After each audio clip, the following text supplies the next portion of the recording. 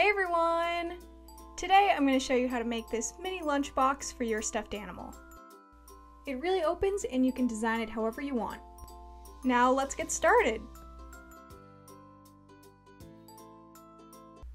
I'm going to be making my mini box from scratch, so I had to make a template for this. I'll link a printable version in the description box. And I originally wanted to make this out of clear plastic, so that's what I have here. But spoiler alert, this plastic version did not turn out well, so I had to switch to cardboard. I'm going to show the process with the plastic though, since it's the same steps, but you can make this out of plastic, cardboard, or even cardstock. So the first thing I need to do is trace my template and cut it out. I'm using a dry erase marker for this since it'll easily wipe off the plastic. And for this template, you'll basically want to trace or cut on the solid lines and then fold on the dashed lines. There's some solid lines going into the paper, so I just already made those cuts and then folded over the flaps to trace them. Then I can just cut this out. I had some extra lines drawn in here, but just make sure to follow the pattern. I also forgot to mention, if you already have a small box you want to use for this, it is much easier to just use that than making a box from scratch, because making a box from scratch is surprisingly difficult. Okay, so after I've cleaned off all the marker, now I can start folding this up. I'm going to start folding, following the dashed lines on the pattern, so you can always refer to that, but the way things are cut, it's pretty obvious where to fold, so I'm just doing that. And I had to add a cutting mat under this to give me more of a solid surface, because folding this plastic was pretty tough. And plastic can be pretty sharp, so be careful of that, but you'll see later that I wouldn't recommend doing this in plastic. Here I'm trying to show you the best that I can the kind of shape I have going after folding everything. Nothing's stuck together yet though. Next, to glue together all the tabs, I'm going to be using hot glue. If you're using hot glue, please be really careful, especially with plastic. There is almost no barrier between your fingers and the glue, so it is really hot. But if you're making this out of cardboard or cardstock, you could even just use liquid glue for this. You might just need some tape to hold it together while it dries. I started with the back tabs of the bottom, and since I couldn't use my fingers to hold this together, I just used scissors to kind of press it in place. And as you're doing this, try to make sure the sides of the box are perfectly straight, that way the lid will be able to fit right. So here I am doing the front tabs now, and this is a little tricky because you kind of have to do both at one time, but luckily I was able to kind of maneuver it in place while the glue was drying. I then repeated the same thing for the lid, and here's what it looked like in the end. I know it looks like a perfectly good box, but when I tried to close the lid, it just would not fit at all, and I was going to add a latch anyway, but it's just the shape that was off. So I had to remake this using cardboard after adjusting my pattern. And here's a good technique for making the folds. I just grabbed a ruler and bent the cardboard around it. It is really important to make the cuts and folds carefully though, because really tiny differences will cause the box not to fit together too well. But luckily in the moment there's a lot of little adjustments you could do to make it fit right. Also, I'm using a pretty thin corrugated cardboard for this. But I think a cereal box would have been better for this though, because it's thinner and doesn't have those corrugated edges, but mine still turned out fine in the end. Okay, so here it is all glued together, and it kind of looks like a moving box or something with the white outside and brown inside. But now we just have a basic box, so we still need to turn this into a lunchbox. I was looking up different lunchboxes for inspiration and found a picture of this metal Pusheen lunchbox, which was the exact kind I was going for. And since I feel like this goes with stuffed animal theme, I'm going to recreate this design. So I'm first starting out with a blue base coat on the front and back, then I'm doing a bright pink all along the sides. And since these kind of lunchboxes have rounded corners, I wanted to kind of create that illusion with paint, so for the back I'm just going to curve the corners. I didn't end up doing this on the front, so maybe it didn't really do anything, but that's what I did in the moment. And now I can start painting on the Pusheen. I just made a basic sketch of her off camera, and you'll want to make sure your picture is oriented in a way where the lunchbox opens on top, because that's where we're going to put the handle, so it's going to be that side up. So now I'm just filling her in with light gray paint.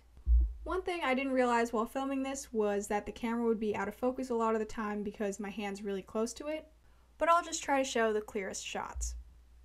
After this dries, I'm just going to be adding more of the details and sketching them out. And I'm trying to follow the picture exactly, so she's drinking a soda, has a burger and fries. So I'm going to try to paint that exactly.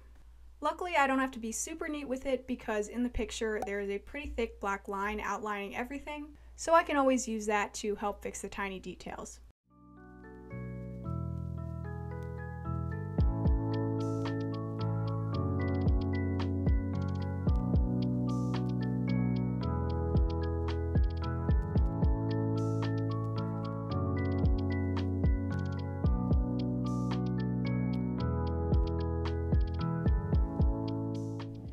I'm just going to outline everything and draw on the face with the black marker.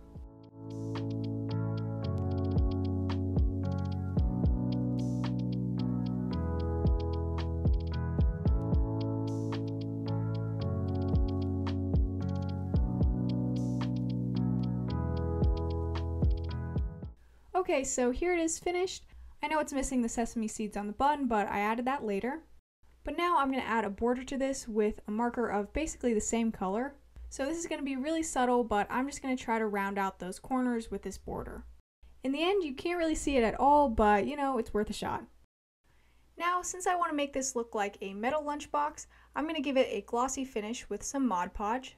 It didn't get it as shiny as I wanted it to, but you can't really expect painted cardboard to end up looking like metal. After I've covered the entire thing and let it dry, I'm going to add the latch so the lid stays closed. I'm going to make mine out of some stretchy string, but you can use any kind of string. And I'm cutting a pretty small piece and folding it in half. And now to attach this to the lid, instead of using glue, I just used tape since I was going to eventually cover the inside. But I later ended up having to use glue anyway because the tape wasn't strong enough. So I'm just taping that to the inside of the lid, as close to the middle as possible. Now that I have my loop, I'm just going to pull it down and check where I'm going to add my bead. And I'm adding a mark to get that perfect spot. And now I can just glue that on with hot glue. I'm using a pretty big bead, but you can use whatever you want, or really anything that the string will latch onto. You could even just do like a mound of glue or something. Now I can test out closing this, and it worked great. Next, I'm going to add the handle, and I'm going to be using elastic instead of cardboard, which was my original idea, because I wanted to make sure it would be able to fit over the hands of different stuffed animals, but you can always use cardboard or whatever material you used for your box. I just glued both ends on with hot glue, and now the handle's done. I like that even with the elastic, it's able to stand up and look like a handle. But after all this, I still have the problem of the exposed cardboard inside. An easy solution to this would just be painting the inside silver to get that tin lunchbox look, but I don't actually have silver paint and didn't want to just do gray, so instead I'm going to cover the inside with aluminum foil. I got a fresh piece so it wouldn't be so wrinkled, and now I'm using my pattern to cut out a piece for the bottom. And I forgot to mention I made a few adjustments for this pattern, so if the printable version looks different, don't worry, it's just a better version of mine. Now I'm just coating the inside with some clear glue and pressing the foil into the bottom, but I'm first making those folds to try to get it as smooth as possible. But that didn't end up doing much because I ended up just having to squeeze it all in there, but I just tried to cover it as neatly as possible. After covering the lid as well, mine looked like this, and I tried to cover up those corrugated edges by folding over the tinfoil a little more, but I actually wish I would have left extra so the tinfoil would peek out over the sides. But I still think it turned out really great. It's definitely handmade looking, but I hope the design's cuteness makes up for it.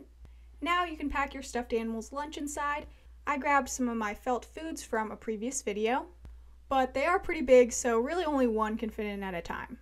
You could always make smaller food though, so you could pack a full lunch. I really hope you enjoyed this video. Please give it a like, comment any video suggestions you have, and subscribe if you haven't already. I'll see you next time. Bye!